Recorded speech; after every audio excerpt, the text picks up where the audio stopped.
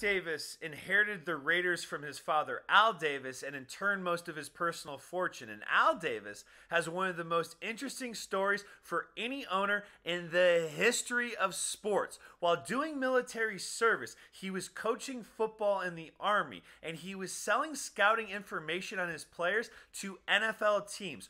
One of the NFL executives that contacted him was Pete Rozelle. In 1960, Pete Rozelle was named the commissioner of the NFL at just the age of 33. Then, in 1963, Al Davis was named the coach and general manager of the Oakland Raiders of the AFL. However, in 1966, Al Davis was named the commissioner of the AFL and began negotiating an AFL-NFL merger with Pete Rozelle. But before he could see that through, a deal that occurred in 1970, the owner of the Raiders wanted Davis back to run his team, so he offered him a 10% franchise stake, which he took. Then over the course of years, he slowly started acquiring more equity until 2005 when he finally got a majority stake. When he died in 2011, the Raiders were valued at $750 million.